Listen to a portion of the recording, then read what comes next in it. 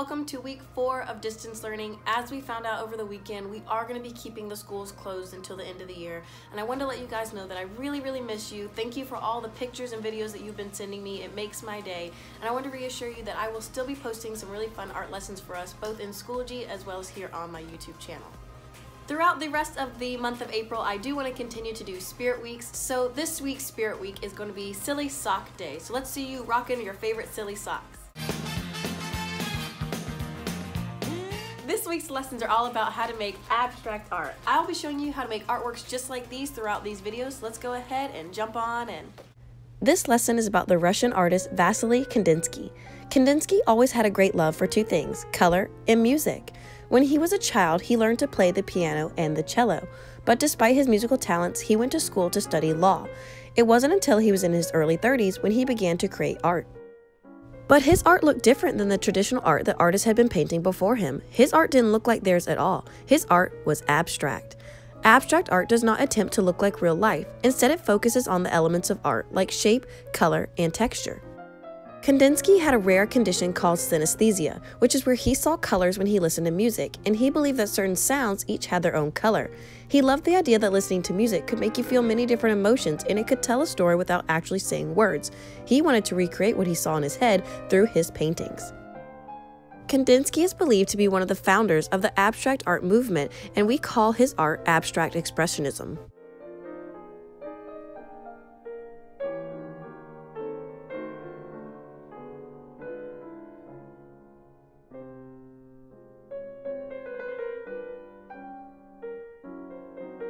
While none of Kandinsky's artwork was super realistic, or it looked like real life, it was all abstract. Some of his paintings were even non-objective.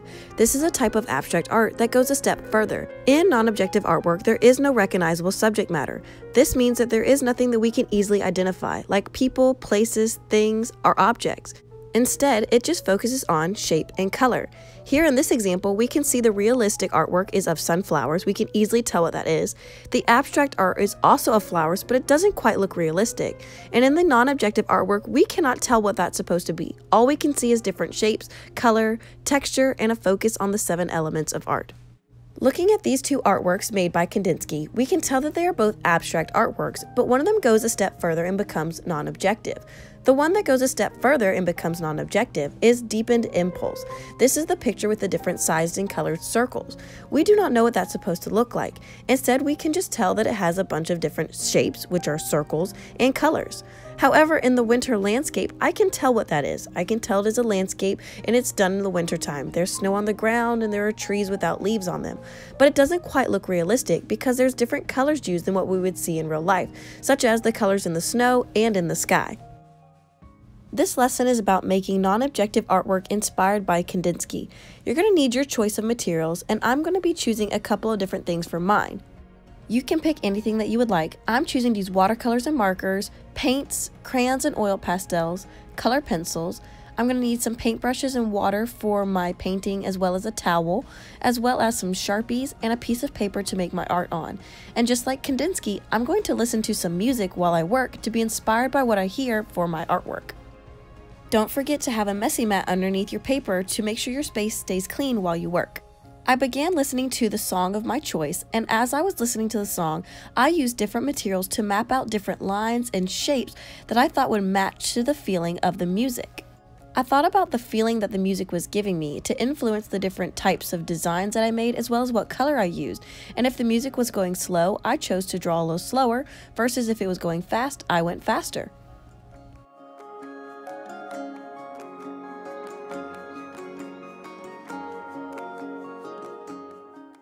I wasn't overthinking the different lines and shapes that I was making. I was just having fun letting myself make marks as I was listening to the music. I wasn't overthinking where I should put things or what color I should use.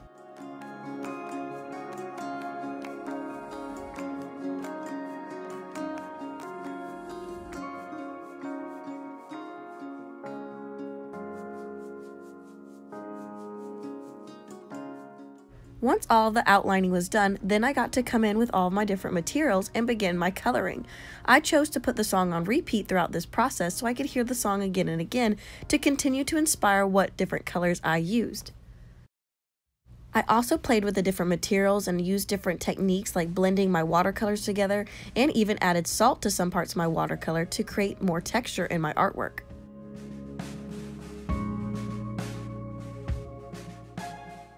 After I finished filling in all the spaces, I then decided to let my artwork dry for a little bit, and I came back in once it was dry with more materials, and I began to layer in more color and shapes.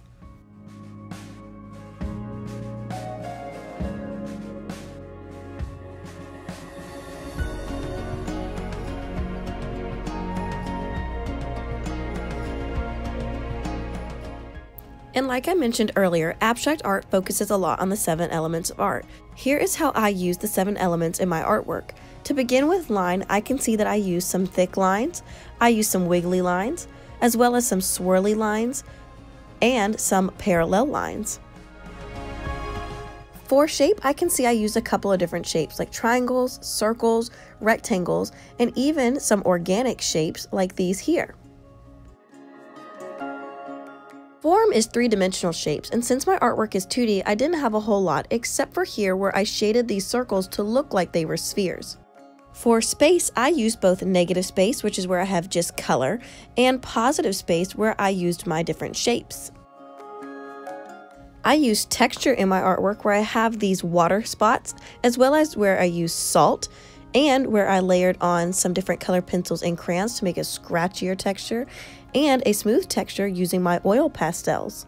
I used value in my artwork, the lightness and the darkness of a color, in multiple spots where I used different tints and shades, like the darker and lighter blues. And finally, I definitely used lots of color in my picture, including using different color families such as the warm colors and the cool colors.